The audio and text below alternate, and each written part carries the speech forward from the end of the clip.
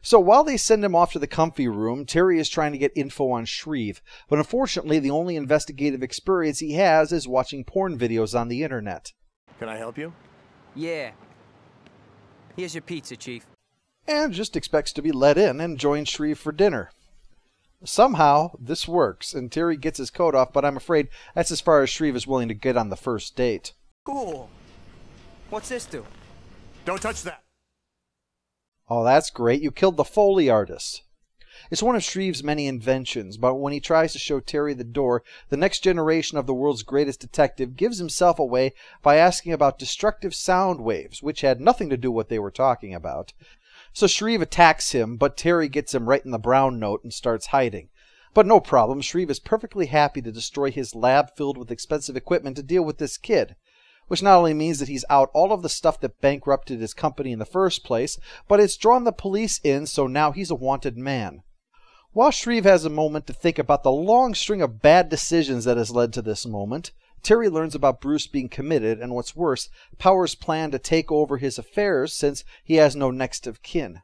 Terry responds to this villain banter the way you'd expect. Careful. The courts are very strict about slander. Yeah? Then let's see how they handle assault. Yeah, besides wisecracking, most heroes are limited to using their fists for debate. So with that sorted, Powers returns to his office, where Shriek is waiting, pissed off and wanting revenge now that he did, well, everything since he said, "Of course I'll murder a man to keep you happy." Well, Powers has an ace up his sleeve. Have you ever considered trying out supervillainy full-time? He even gives him the name Shriek, and apparently that just settles everything for him. Now go forth and do damage.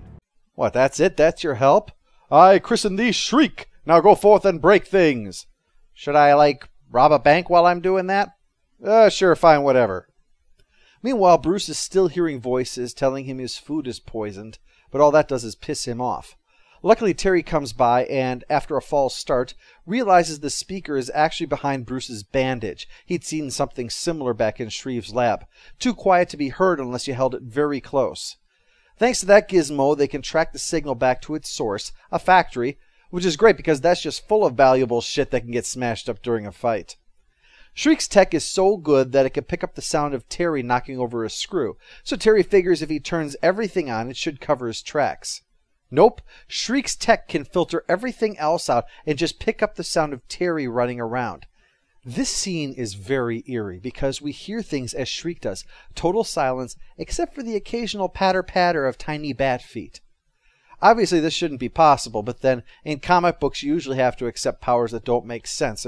There's probably an X-Man whose power is to control the phases of the moon or turn leaves into butterflies or something. Thanks to timely intervention by Ace, which, let me remind you, is a dog, Terry is saved from the bad guy. This gives him a chance to hit one of the devices on Shriek's suit with a batarang, screwing it up so badly that it literally renders Shriek deaf for life.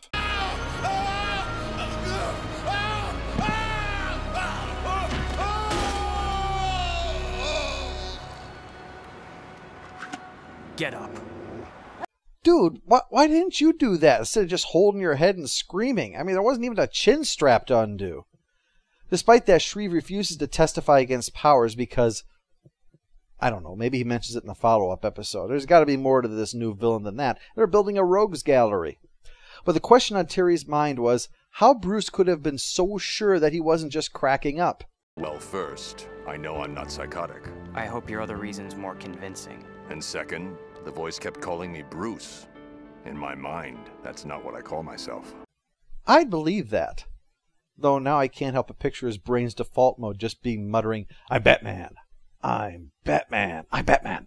Batman, Batman, Batman, Batman, Batman, Batman!" I like almost everything about the idea of Shriek, the scientist/engineer supervillain. That's always a good starting point, and his powers are diverse, yet united by a common theme. The part I don't like is his motivation. He works for Powers, so suddenly he's perfectly willing to just murder someone, a decision that is so unimportant that it's made off-screen. We can see from the beginning he's got a bit of a sinister streak to him, putting on that train show for Powers. But it's a big step from scaring someone to killing them. Bruce gets a bit of a peek into his head, though, and with the visit to the historical district and the discussion of what goes on in his thoughts, well, we get a bit of fleshing out there. Terry is still obviously learning the ropes of being Batman and definitely requires Bruce's guidance. He has the raw talent, but he basically stumbled into the answer here. As an episode, it's enjoyable. The crazy parts were eerie, and as I said, the part where it was silence, that was just otherworldly. It just felt like there was a little more that needed to be done to make the villain feel more fleshed out. If you want more DCAU, it's back to Justice League next week with Fearful Symmetry.